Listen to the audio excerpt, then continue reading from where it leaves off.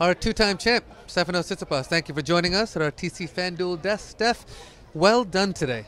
You gave the man one game. You seem to be swinging very freely, continuing where you left off in that opening round. It felt good. I started off with a breakdown, and since that happened, I felt like I was really feeling the ball better than any time before. I was able to really dictate and opening angles. It felt really good. The ball was coming off my racket, really nice, extra sharp today. I felt like I was able to do a lot of damage by opening up the court and then going down the line. I kind of worked pretty well today. I had a great consistency on it. And we had a lot of games though where I felt they were close, like a lot of 30-0s and 40-0s. And I was able to win all of them. So there we go. It ended the way it ended. When something like that happens, what do you attribute that to?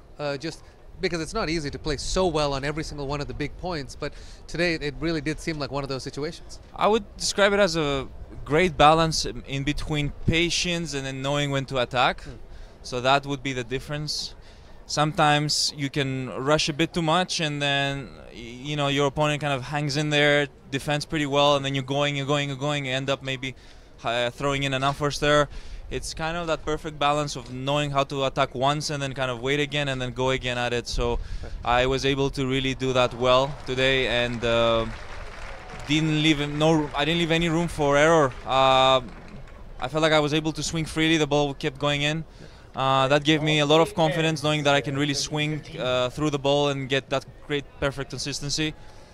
And with that, my confidence grew bigger and bigger, and I think my game improved overall during the entirety of the match. I finished the match with even better than I started it with. One of the biggest stats on clay is, of course, your second serve, how you defend it and how you attack the opponent's second serve. You won almost 80% of your points on your second serve, and you held him to 14% for his second serve. Do you feel you're in as good a rhythm in the early rounds as you did in your two title runs here? Yes, I would say so. I mean, every opponent is different, and they throw a different profile at you when you have to face them. Sure. Some of them play flatter, otherwise use much more the heavy top spin. So they all come in different variations and styles of play. My sort of job is to adapt to those different styles and make it work for myself. Today we spoke about it a few days ago, how I was throwing a few unforced errors in my first round match, that I felt like I needed to press a little bit more and create a little bit more damage from the beginning of the point.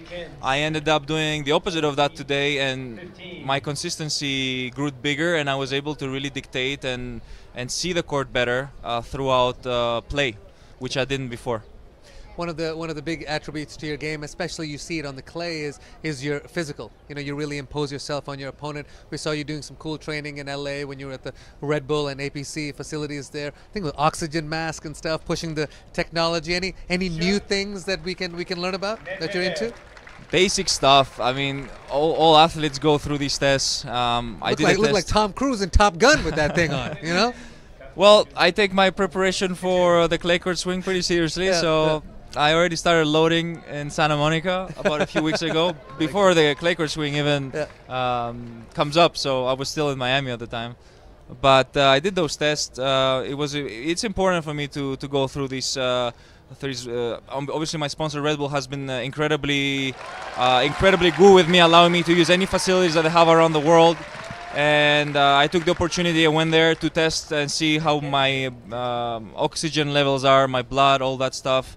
Really important for any athlete to go through this stuff, and get some sort of measurement to understand where I lack and where I can become better.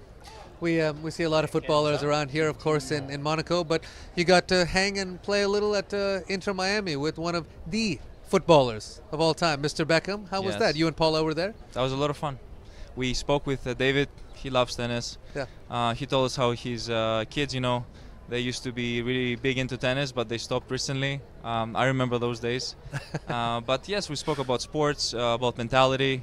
He told me about his future plans with Inter Miami, so it was quite interesting to get a different sort of conversation with that we don't get to interact with people like this every day.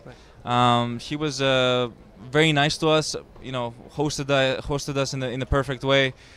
We got to play a little bit of soccer, as you guys say it, and see the ground. So it was definitely a lovely experience. I would love to do it again in the future.